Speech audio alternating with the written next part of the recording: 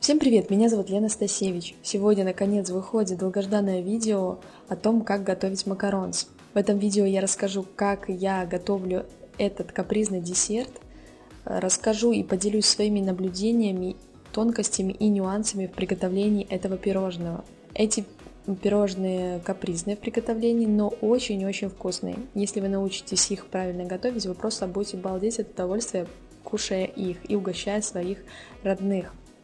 Посмотрите, у правильных макаронс должен быть вот такой мякиш, должны быть гладкие крышечки и не пустые, не полые внутри, а вот такие мясистые. Это видео будет содержать нарезку из разных приготовлений, то есть тут я готовила макаронсы очень много партий и сделала такую нарезку, чтобы вам было лучше видно и понятно все этапы. Потому что, когда мы готовим макаронс, нужно двигаться быстро и не очень удобно записывать видео, поэтому я сделала вот такой вот микс. Поэтому макаронсы, которые я отсаживаю изначально, и финальные могут отличаться по цвету. Но технология везде используется одинаковая. Итак, макаронс я готовлю на итальянской меренге. Итальянская меренга – это когда мы завариваем сироп и затем вливаем его в белки. И приготовим сироп. Для сиропа возьмите вот такой сотейник. Он должен быть обязательно с толстым дном, потому что иначе у вас сироп будет пригорать. В принципе, можно и на тонкостенном сотейнике приготовить, но тогда огонь нужно делать очень маленьким, и это займет немножко больше времени. Также для сиропа нам понадобится вода. Воды возьмите 38 грамм. Я беру кипяченую воду или из бутылки. Всыпаем 150 грамм сахара. Значит, сначала мы налили воду, затем всыпаем сверху сахар, чтобы предотвратить кристаллизацию от брызг, которые могут попасть на стенки сотейника. Перемешаем аккуратно лопаткой, не разбрызгивайте по стенкам. И вот этот сироп нам необходимо будет нагревать и уваривать до 118 градусов. Температуру я буду мерить вот таким термометром. Очень удобно его использовать. Видите, тут такой гибкий шнур. В отличие от щупа, да, такого стандартного термометра, который мы опускаем в воду, этот удобно положить, он изогнутый и не касается дна сотейника, что очень важно. И удобно здесь поставить необходимую температуру, таймер, и он запикает, когда сироп достигнет нужной температуры. Ставим сироп нагреваться, начиная с маленького нагрева. В это время я отвешу в чашу для взбивания белок. Нам необходимо 110 грамм белка, но мы разделяем его на две части. 55 грамм белка я отправляю в чашу миксера. Чаша должна быть обезжиренная и полностью сухая. Дальше в отдельной чаше я буду смешивать сахарную пудру, миндальную муку и оставшийся белок. Будем делать так называемый марципан. Сухие ингредиенты я обязательно просеиваю. Сахарную пудру и муку я просеиваю через сито не мелкое. То есть сито такого среднего размера. Что мелкое сито вы будете очень долго просеивать, и у вас отобьет всякую охоту готовить этот десерт. Посмотрите, вот сколько у меня осталось остатков от миндальной муки. Теперь я использую миндальную муку экстра-мелкого помола, и вот таких остатков у меня нету. Поэтому обращайте внимание, когда покупаете муку, она должна быть экстра-мелкого помола, очень качественная. Вот эту смесь можно просеять раза 3. Хорошенько перемешиваем венчиком, чтобы полностью объединить два сухих ингредиента. Также муку предварительно я просушиваю где-то минут 10-15 в духовке при 120 градусах. Периодически лопаткой перемешиваю. И затем муку обязательно нужно охладить, чтобы когда она смешается с сахарной пудра не растаяла от тепла. И затем просеиваем.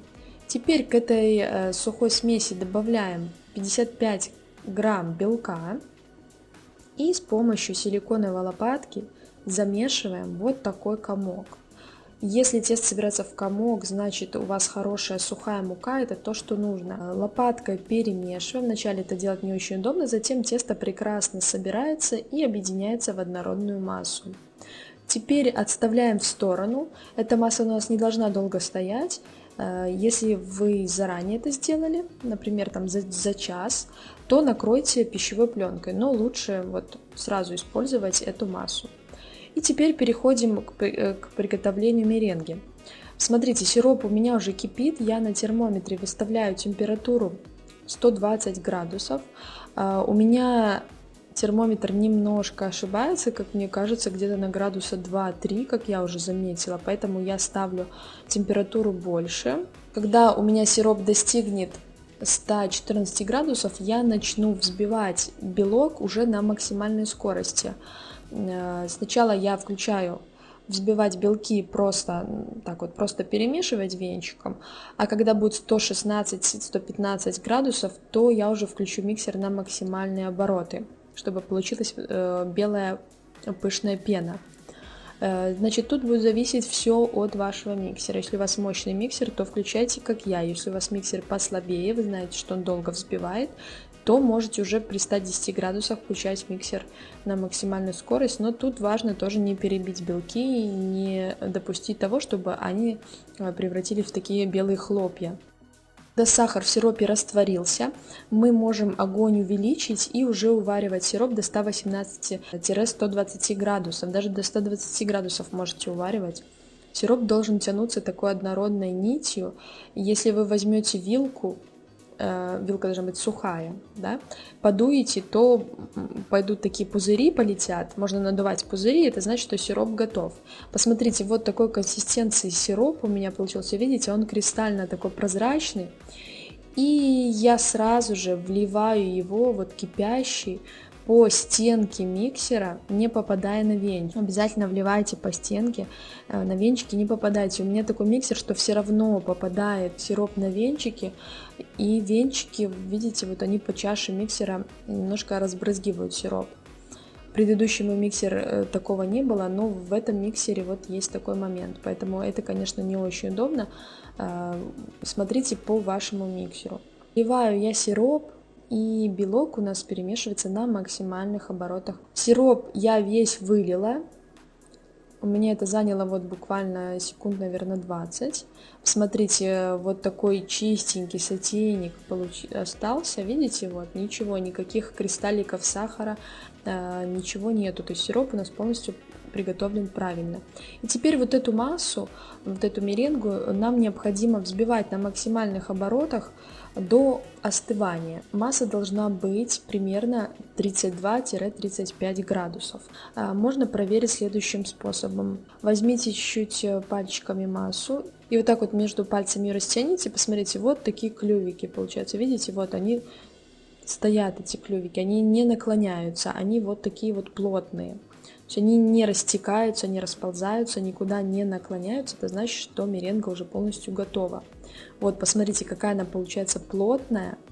Эта меренга не такая, как французская. Французская, она прям вообще, ну, такие жесткие пики. Здесь пик немножко загибается, клювик. Это нормально. Это итальянская меренга, значит, она приготовлена верно. И теперь нам необходимо ее смешать с марципановой массой. Берем 1/3 часть и аккуратно, вернее, эту часть можно не очень аккуратно перемешивать, просто перемешиваем, как бы облегчаем эту массу, чтобы в дальнейшем вмешивании меренги нам было проще ее вмешивать. И вот таким образом лопаткой перемешиваем. Я беру такую широкую лопатку, берите лопатку такую плотную, жесткую, чтобы она не выгибалась во все стороны. И перекладываем вторую часть меренги аккуратно, чтобы не попало сюда в массу вот эти засохшие капельки сиропа. И таким образом перемешиваем. Когда мы добавили вторую и третью часть меренги, то уже работаем более аккуратно, чтобы меренга у нас не опала и, ну, чтобы просто ее как бы не убить, меренгу. Аккуратненько перемешиваем перекладывающими движениями снизу вверх. И также прокручиваем чашу. Я хочу подкрасить макаронсы. Если вы хотите подкрасить макаронс, то вообще лучше подкрашивать сироп гелевым красителем или сухим, и тогда у вас получится один цвет. Но так как я хочу сделать два цвета, вернее даже 3 у меня здесь будет, то я разделяю на 3 части и подкрашиваю. Сначала чуть-чуть массы я подкрашиваю, чтобы краситель лучше размешался, и затем добавляю остаток. Здесь лучше использовать сухие красители, либо можете использовать, у вас есть красители гелевые, но туда капельку. То есть не нужно делать ярких кислотных цветов. Цвет должен быть такой нежный. Но вот даже вот этот цвет, он все равно при выпечке будет чуть-чуть светлее. Выбирайте хорошие качественные красители, потому что плохие красители дешевые, они при выпечке будут менять цвет, будут темнеть или светлеть, будут просто некрасивые. Они могут полностью даже поменять свой цвет. Вот эту массу я теперь домешиваю уже до нужного нам состояния. То есть, когда мы массу разделяли, я ее не домешала, я просто перемешала до объединения. А теперь нам необходимо аккуратно вымешать до состояния непрерывной ленты. Посмотрите, вот я лопатку поднимаю и стекает вот такая лента. Также можно проверить, если вы можете этой лентой написать непрерывно цифру 8, то значит у вас уже макаронаж готов. Но не перемешайте, потому что макаронаж может получиться слишком жидким, и он будет просто растекаться при отсадке. Это тоже нам не подходит, это неправильно. Он должен быть такой густоватый. То есть, если вы видите, что лента не прерывается или такими, как бы неотрывными такими кусочками спадает, да, то, в принципе, уже можете останавливаться.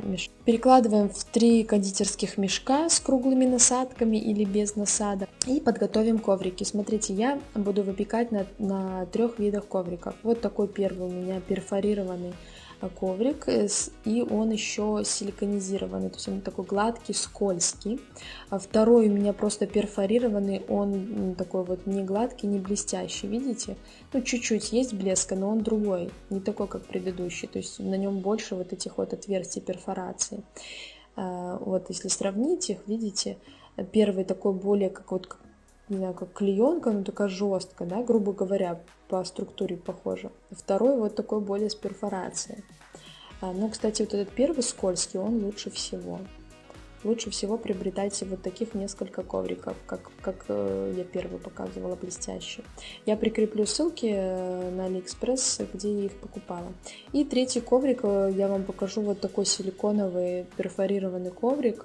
Что получится на нем? Я скажу сразу, что на силиконовых у меня вообще не получается макаронсы. Вот смотрите, сюда отсажу 3 штучки, 3 шляпки, и мы посмотрим, что с ними случится. Силиконовый силпад, очень хорошие коврики, и они для макаронс просто идеальны, но они очень дорого стоят, я их не покупала, я использую перфорированные тефлоновые коврики. И теперь отсаживаем наши макарончики. Посмотрите, как я держу мешок. Я держу его вертикально на расстоянии 1 сантиметр от поверхности коврика. Тогда у нас макаронс получится все одного размера и одинаковые по высоте и по ширине. Также я использую трафарет. Я просто под коврик подложила такой лист А4, который сама распечатала на принтере, и по нему отсаживаю, чтобы у нас были эти крышечки одинаковые. Как только я отсадила, я вытаскиваю трафарет, использую его для следующей партии. И смотрите, когда мы отсадили, возьмите вот так противень, поднимите и чуть-чуть его снизу постучите аккуратно, чтобы выбить лишние пузырьки и разровнять шапочки. Если вы правильно сделали макаронаж, то эти шапочки у вас сами разгладятся, но макаронсы не поплывут, не расплывутся в разные стороны. Если они начали плыть очень сильно и между собой там слипаться, да, то уже есть какая-то ошибка, значит, макаронаж слишком долго вымешивали, и он такой текучий. Вот, посмотрите, вот такие красивые шляпки получаются. Оставляем их подсыхать примерно на 30-40 минут. Все будет зависеть от влажности в вашем помещении. Как проверить, подсохли они? Необходимо провести пальчиком по поверхности крышки. Если палец вообще не прилипает, то значит уже можно их выпекать. Ставим в разогретую духовку и выпекаем до готовности. Тут есть некоторые моменты. У меня газовая духовка, И я нашла способ для себя вот такой. Значит, сначала я разогреваю духовку до 190 градусов. Духовка должна быть очень хорошо разогрета, вы можете ее включить разогреваться уже тогда, как только вы отсадили макаронс. Пусть она будет очень сильно разогретой. Ставим в эту разогретую духовку до 190 градусов и выключаем. Оставляем на 10 минут. Затем опять включаем, разогреваем духовку до 150 градусов и даем еще макаронцам подсушиться около 5 минут. Тут смотрите также по вашей духовке. Под каждую духовку нужно по-своему. Возьмите, сделайте несколько противней и отсадите на них там по 2-3 крышечки и на разных режимах попробуйте испечь. Вы тогда поймете, какая температура нужна именно вам. В электрической духовке намного все проще. Тут выпекайте при температуре где-то 150-160 градусов минут 12-14. Также это все зависит от вашей духовки. Я выпекаю в газовой духовке на уровне выше среднего, как бы второй уровень сверху, и ставлю на двойной противень. У меня такие плоские листы, вот, и я ставлю на как бы 2 противня, а сверху тефлоновый коврик. И тогда жар снизу не такой, то есть крышечки не поджариваются сильно, а подсушиваются. Нам необходимо дать им подняться, чтобы образовалась юбочка. Посмотрите, вот готовый макаронс у меня уже из духовки. Как видите, равномерно поднялась юбочка, они равномерно поджарились, просушились. И вот они уже готовы. Достаем их из духовки и оставляем еще на противне, пусть они полежат несколько минут. Минуты 3-4. И после этого мы на этом коврике снимаем с противня. От коврика мы будем отсоединять только когда макаронцы уже полностью остыли. Посмотрите, вот так макаронцы легко отходят. Видите, не остается никаких следов. Если что-то у вас прилипло к коврику, значит они еще не допеклись и внутри такие сырые. Они внутри не должны быть сырые абсолютно.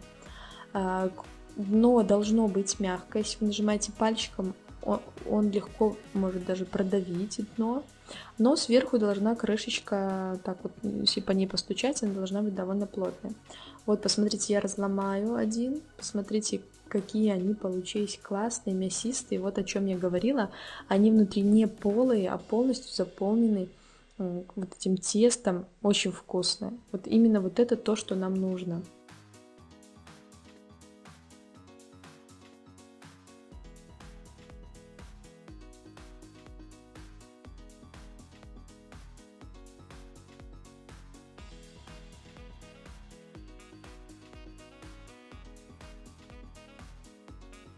И наш эксперимент с силиконовым ковриком вот такой, видите, они вообще как бы вообще взорвались, абсолютно не получились, никакой юбки тут и речи не может быть, то есть непонятно, что получилось. Но повторюсь же, селпат коврики очень хорошие, купите таких 2-3 коврика, и у вас все будет прекрасно получаться. Но кому-то больше нравится на тефлоновых ковриках готовить, например, как мне.